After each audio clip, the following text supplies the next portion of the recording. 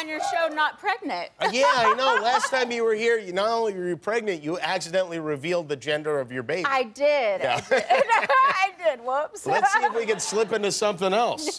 By the way, I can't believe that this title wasn't taken. Open book. Either. It's like a... I was so shocked. I was like, I'm just like an open book. Could that... Oh, that could be the title. And it's great because not only is it a good title, it's directions, really. Like, you pick it up and it's like, oh, open book. Exactly. And there I go.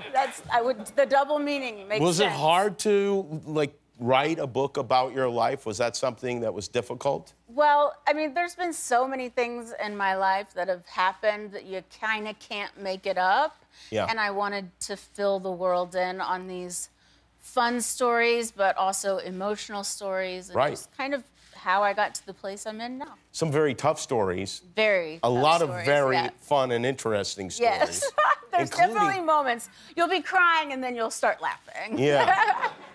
You auditioned for the Mickey Mouse Club. I did. And this is something I never realized. I assumed you obviously would have gotten right into that with, you know, Britney and Justin and whatever, but you did not get into the Mickey Mouse Club. I didn't, but I did go to the, to the finals, but they said that I needed, like, acting lessons. And so in Dallas, I mean, apparently Chuck Norris is, like, the person to go to. So he was... You mean for acting lessons? Yeah, he was my acting coach. Was he really? Yes, he was my acting coach, and he was, you know, a little tough. I don't want to just slide by Chuck Norris being your acting coach. What year is this that Chuck Norris is your acting coach? I mean, I was 12 years old. Okay. You know, so 92. 92. Now, this is just before, like, Walker, Texas Ranger. Yes, yes, and Barney was my acting partner. What, the dinosaur? Yeah. But basically, like, he said that I had too many expressions. Who did, on Barney? My face.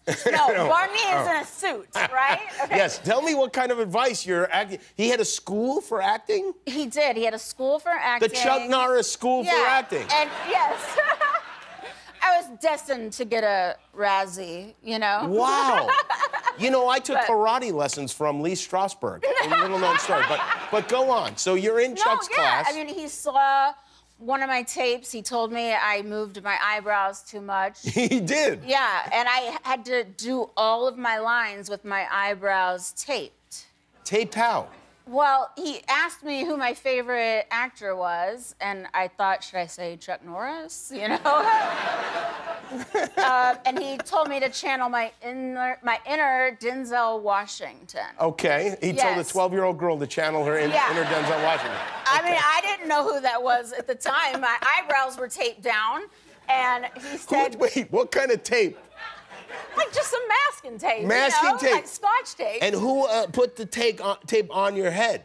Well, it wasn't Chuck. It wasn't Chuck. Like his He has person. a taper. He has a taper. He has an actual taper for your eyebrows. Okay, this is some school. I mean, it ruined like every Denzel Washington movie. Well, how did it ruin? All I do is watch for his eyebrows. Like every scene, I'm looking at his eyebrows. Do you think there was anything to that? The eyebrow? Don't you want to move your eyebrows? I mean, apparently Chuck Norris is very serious about keeping your eyebrows still. Gosh, now I'm gonna have to go back and watch him. And I literally, like, was 12 years old. You know, I'm like, this is the Mickey Mouse Club. Aren't we supposed to be like, you know, like, yes, you are. And being rejected by Mickey Mouse has got to really hit you hard, too. It was painful in that moment. It was the most devastating thing I could have gone through, So you know? did you have a relationship then with the other Mouseketeers? Well, throughout life, we all found our way back to each other in ways. We were in the same circuit. And I knew Justin Timberlake very well. Right. Okay. After divorce, and he was out of a relationship, he was like over at my house. Oh. And we shared a nostalgic kiss. And I thought, oh, this is interesting. And he took his phone out and started typing. And I was like, okay, I hope that's not like another girl. Like, did I like stick my tongue out too much, or you know? But apparently him and Ryan Gosling had a bet on who would kiss me first when they were 12 years old. And so he texted Ryan and said he won the bet. And I was like, Oh, okay. So we don't kiss again. Yeah. Wow. That's done. Now, do they know about these stories in the book?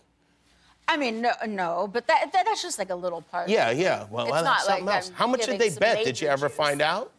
What? How much did they bet? I don't even know what they bet. Lord knows. I'd have to ask Justin. Ryan Gosling, so you never had a crush on him or anything like that? Ryan was the one that I was, like, when I was 12, I was like, this guy is so cool, and he's from Canada. I don't know where that is on the map, but I really think that that's amazing, and there was something so cute about him. I still feel that way about him. I really do, yeah. Oh, this is crazy. But Justin won the bet. Have your parents read the book? They have. They have. You had to fire your dad at one point. Is that something you talk about? I do talk about that in the book. That was a very hard thing for me to do. Because he was always my manager, and that was our relationship. How did you do that? How did it go? Did you call him into your office? No, I didn't even have an office. He did, but... Did you call him into his office? No, we were actually at dinner. We were at dinner, just like a family dinner. Did you wait till the meal had been served, or No, it just flew out of my mouth. I see. Yeah. In an angry way, or... No, in, like, this is how I have to take care of... My parents were going through a divorce at the time. And I was like, this is how I have to take care of the situation. And was the rest of the family just quietly eating? I mean, I don't think they were listening to us. Really? A lot of people don't listen to my dad and I. We kind of go off on our own rants. Interesting. But, I would have been zeroed right in on all of that. I would not have missed one beat of it. No, but, I mean, he's backstage right now. Oh, so you've rehired him? No, he's just, like, my best friend. So I see. Both my parents are backstage. Both your parents are backstage, even though they're split up. Yeah. And always supporting me. And you're not fired them as your parents. You fired only your dad as, like, hit the road. No more Christmases. My father's an amazing father, and he was a great manager, but at the time, I needed to do things on my own. Right. Well, explain it to him. I don't know. Of my own life. Oh, there's a lot of good stuff. We're going to talk about a lot of this stuff. Jessica Simpson is here. This is her book. It's called Open Book. We'll be right back with Jessica. Try these. I don't eat buffalo. Buffalo, idiot. Oh my god. It's not? No, it's chicken. But why are they called buffalo wings? Baby, because you know it. I don't know this. Because barbecue wings started in Buffalo or something like that. You never find it weird that buffaloes don't have wings? I never thought about it. I love that. And, of course, what year was Newlyweds on? How long ago was that? I mean, 2002 was when Nick and I got married. Wow. So it was, like, immediate. Let me tell you something. Do you ever watch that? When was the last time you went back and watched one of those I mean, we'll go back and look at clips. Every once in a while. Yeah, it's funny. I love that. And I would love it. And I don't know what's going on between you guys, but I would love it. I know Nick is married, you're married, you each have 3 kids. You should all move in together into a house. And do that show over. Hollywood. It is Hollywood. Wouldn't that be something special to see? Wouldn't that be a reality show? That would be a great show. Just saying, if you're interested. If I'm interested, you'll produce. I'll buy you a house. Oh. Yeah. Don't get ridiculous. I don't think you know my taste. I'll buy you a very small house with a lot of cameras in it. You have a lot of great stories in the book. One of them is about going to the White House. You performed at the White House for President Bush, right? I did multiple times. I mean, the White House is so enchanting, you know, and I was there for the holidays. Yes, Christmas at the White House. I mean, it's really a spectacular place to be. And my father and I were walking around and meeting people. And he introduced me to the Secretary of Interior. And I'm like, I love what you've done with the place. Yeah. How did the Secretary react to that statement? She walked away. As my dad was pinching my arm. President Bush probably said the same thing when he met her, too. That's pretty good. What's the most embarrassing thing you revealed personally in the book as far as light stuff goes? I mean, there's lots of embarrassing moments, and I think that what's fun is that I actually, like, reveal them, share them. I mean, I don't know what the actual most embarrassing thing is. You don't seem that uptight about things I mean, in general. I did at the White House mess up the lyrics to God Bless America. I said, God bless the rivers Yes. in the song. And God bless the rivers. I know.